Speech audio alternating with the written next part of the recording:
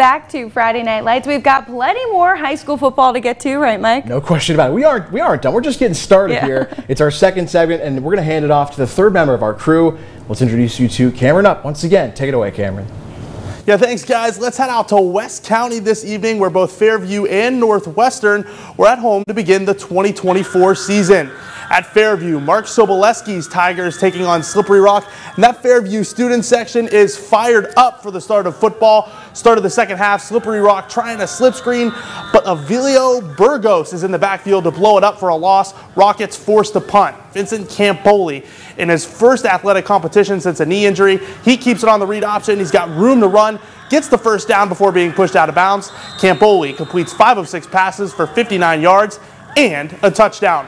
Later in the drive, the give is to Joshua Lockett. That O-line parts the Red Sea, and Lockett walks in, virtually untouched for the touchdown. This one was all Fairview from start to finish. They roll tonight, 35-0. And Albion Northwestern welcoming Lakeview tonight for their opener. First drive of the game, Lakeview is trying to end around, but there's a whole pack of Wildcats there to make the tackle for the loss. The Pilots would be forced to punt. Later in the first, Braden Smith escapes the pocket to his left. He decides to tuck it and run. He's finally run out of bounds, but that's going to be good enough for a first down. A few plays later, more athleticism from Swift. This time rolling to his right. He's got Dalton Huff wide open for the touchdown. Extra point makes it 7-0 Northwestern. Second quarter now. Leighton Zackerl picks up the botch snap. He takes off on the draw. He almost loses it again, but he hangs on for the first down. Talk about hot potato. Later, Zach Earl finds Skiles on the slant, just short of the goal line, but it's first and goal from the 1 for Skiles. He punches it in on the next play, no problem. Ensuing 2-point conversion was good. That gives Lakeview an 8-7 lead. They go on to win this one, 32-26. Congratulations to Blake Reddick on his first win at Lakeview. That's it for me, guys. Let's send it back over to you.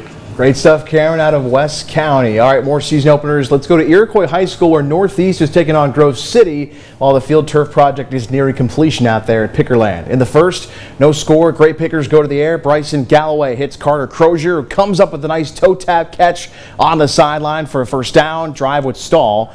Later in the first half, Grove City with the ball. Lucas McCready drops back to pass. He's picked off. Kyler C. coming up with a long return. Northeast in business in the red zone, but they get no points out of the takeaway. Still scoreless in the second. McCready goes to the air, dials one up down the field. Clayton Martin hauls it in for GC in Northeast territory. Same drive, Jackson Wilson totes the rock, finds the end zone. 7-0 Grove City. The only points of the first half. Eagles beat Northeast 21-0 in Chris Grahowski's debut as head coach for the Pickers. John Anger, his first game as head coach at Harbor Creek. Huskies home for Oil City. 6-6 game at the half, and for the Oilers, Cole Finley rolling out, finding Devon Griffin in the flat. Oil City first down as he slides. Later in the drive, OC knocking on the door in the red zone, but here on 4th down and 5, it's an incomplete pass. Huskies defense holds, and they take over. Late in the third, Harbor Creek now on offense. Quarterback Heath Betza, the senior, steps up, evades the pressure, and he's going to run for the first down out of bounds. Nice pick up there. Same drive, but we head to the fourth going the other way.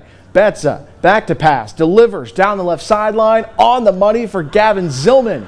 Huge first down for the Huskies. They were methodical later on in the drive. Less than 7 minutes to play. Tobias Vehi finds the end zone for what turns out to be the winning touchdown. He ran 17 times for 76 yards. Harbor Creek in a defensive battle beats Oil City 13-6. Congrats to Coach John Anger on his first win as head coach of the Huskies. Let's hit some area scores around District 10. Other places, General McLean falls in a shootout at Newcastle 49-47. It's Sharpsville beating Girard 32-23. Seneca beats Sagertown 35-7. Iroquois all over Cochranton 40-6. Maplewood blanks Union City 21-0.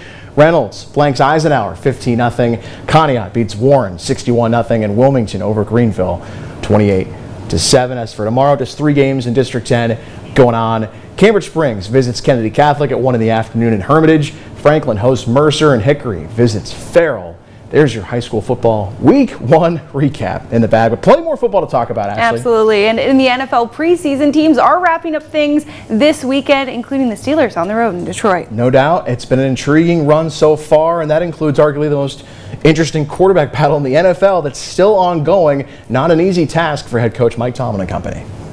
It's been a battle to see who will secure that starting quarterback spot for the Black and Gold. Head coach Mike Tomlin announced that Russell Wilson will lead the way on Saturday. Justin Fields says he tries not to think about the internal competition and will continue to work hard regardless. I mean, I think I've shown, what I can do. I think, the time that I did have with the ones practicing in training camp, I think that went well. I think we grew a lot each and every day, but at the end of the day, like I said, it's not up to me. So, yeah, I mean, I'm just going to come in here every day, each and every day, the same person, being a leader.